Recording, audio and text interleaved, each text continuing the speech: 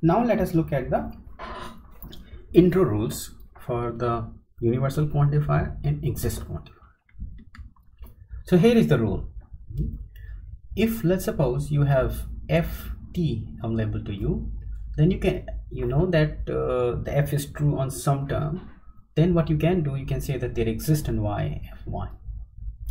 Only restriction here is y should not be as a free variable in this formula fz. What is z then? Z is a fresh variable, which is you use it to just identify a placeholder where the t is going to leave and the y is going to come.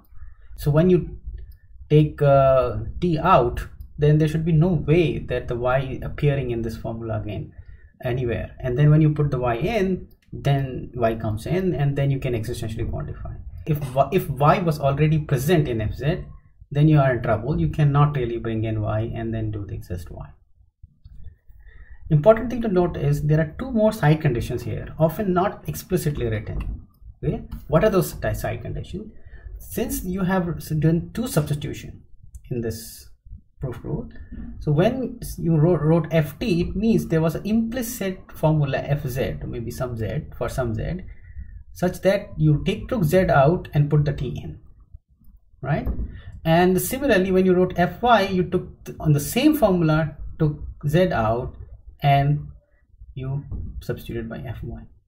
Okay, so now it is important that you remember that when you do that, there is a issue here.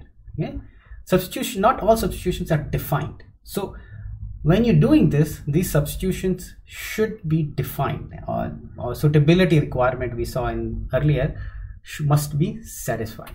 Okay, so please be mindful of these side conditions.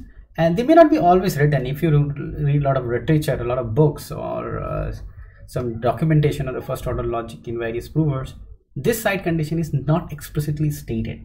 Okay? So please be aware of this. And whenever you're applying a proof rule, you need to make sure that this condition is satisfied. Okay, how it is going to work? Okay, from hx you can derive hx. Now I have an evidence hx is true. Then I can say for there is some y for which hy. So the x left and y came in, and you can see that both substitutions are possible. Y is not a free variable in fz, so therefore you can do this. Let's look at the few ways you can violate this condition. So here is an example. Let's suppose you know x is equal to 1, y equals to 2, and for some reason you can derive x not equal to y. It's your premise. Okay? Let's suppose you have this derivability. Okay? We want to show you that exist intro applying in this situation may not work. Let's suppose you want to take this x out and bring y in.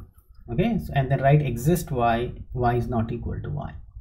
You can see that this formula was not potentially satisfiable, and this clearly unsatisfiable. So this cannot be in right derivation, and the violation is happening is that y is in the free variables of this formula. Now let us see another way you can do bad derivation. Then you took when the substitution was disallowed. Okay, so look at this formula. Okay, you have some formula and you're deriving itself from it using assumption. Now you have this formula and you have this c. You have an evidence that this for something is true on c. So what you can do, take the c out and introduce a fresh variable. Right? How can we do that? What you cannot do is you cannot use the same variable y, which is being used as a quantified variable here where the c was occurring. Okay, so now what you did is that you had this fz. Okay, so fz, you chose this guy, and when you put the c there, it was my original formula, and when you wrote fy, you did a substitution which was a wrong substitution. It's not defined substitution. Okay, so it makes no, even syntactically doesn't make sense, but you did it anyway and therefore you got it wrong. Okay? So this is another reason things can go wrong for you. Okay? Now let us look at one more example. When this third substitution we do, when fz to t, when you start from antecedent, you have ft, and that is not defined. Okay, how can you go wrong? Let us suppose you have this formula derived from sigma, and you took this f of x out and put the y in. Okay? And you can easily check that this formula says that there exists an y for all x, right? So basically they're saying that exactly one element is out there, but this formula doesn't say that. Yeah? Why this derivation is wrong? Because you had to pick a fz, okay, and your choice of fz was this, and then when you took z out and put fx in, at that time you violated the definedness of substitution. Therefore this derivation is not allowed. So important point is that when you have an antecedent and the consequent, okay, you have f t is appearing in the antecedent and fy is appearing in the consequence. We don't have fz given to us. Fz is our choice. We make a choice of fz and then we apply the rule. Okay, and if we don't explicitly and cleanly identify fz which satisfies all these side conditions, we may do wrong steps. Okay? So be careful when you do this. Okay, here is another example in which the derivation is okay, but it may not look okay at the first sight. Okay, so let's look at this formula. Okay, and let's suppose for some reason we know it's true. Okay, I have this GC and the GC here, right? So this is going to be my term T, and I want to only replace this guy, not this guy. I don't want to replace this guy. We replace it with a fresh variable. Let's call it x1, and when we do that, we get x1, x2 quantified, and then you have x1 here, but this term was not replaced. Okay? So you may be wondering how this is even allowed. Okay? So the thing is, you need to choose fz. In your choice of fz, what you did is that you only one of them are replaced by z, other one is left alone. Okay, and now you can see the rule can be applied satisfactorily in all. Check all these three side conditions and you will see it all worked out. So therefore this derivation is correct. So this was the exist introduction. Okay, now let's see how can we do the introduction for all. So we have seen the following proofs in our life. Okay, so the proof is like you choose some x to represent some number, and you prove some factor on x, and since you have chosen x freely without any restriction, then you can make a statement this is true for all x. Yeah, this is very common pattern in your proof. The important point is there's explicit statement some point of time. You say, okay, this is new x. It has not been referred in the past and nobody else knows it. Now we have introduced it. Now you can refer to it. Yeah.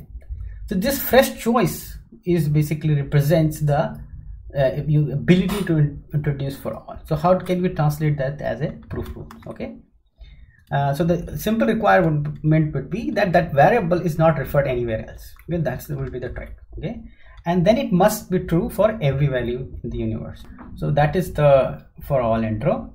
Okay, so how it works? You have, let's suppose f of x. It's not f of t. It's not for arbitrary term. It's only for this. It's only applicable on variables for now.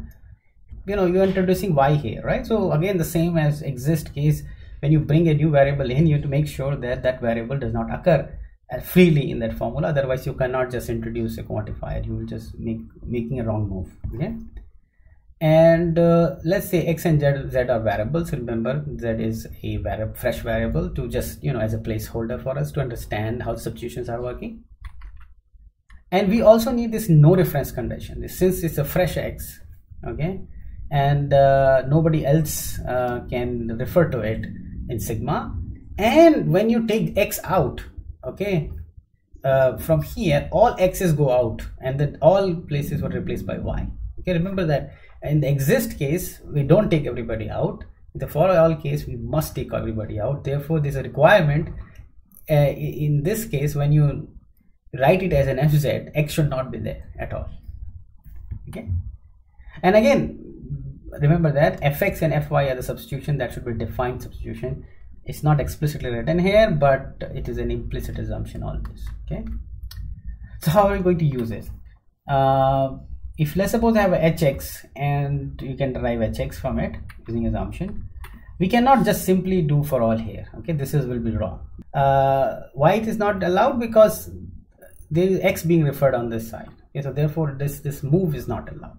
There are more ways you can apply for all rule. There's a one additional situation when you have some fact is on some constant c. Okay, and it is a function which without any parameter, and you know that that constant doesn't appear in sigma on fz. Okay, then this constant can be taken out and replaced by a y, and you can say for all y, and the usual restriction y does not appear freely in fz is applied still. Okay, and all the substitutions happening in are valid defined substitutions. Okay, so we can do that.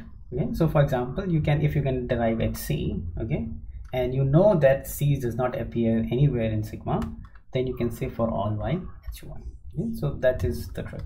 Okay, but notice that this cannot be extended for arbitrary terms. Okay, so if you have this kind of formula, you know, hfc and not of fa, okay, so you cannot just take out this term and replace with a z. Okay, you can only do this for variables and constants. If you can try to do this arbitrary terms, then this step becomes wrong. So now you're saying for all z hz not of fa, which is not true, because now z can be replaced by fa, and you can see that this formula becomes unsatisfiable, and while this was a sat formula, so you cannot really derive a sat formula from a sat formula. Okay, that should not be happening. You know, this is a wrong derivation. So we have defined a rule for introducing intro.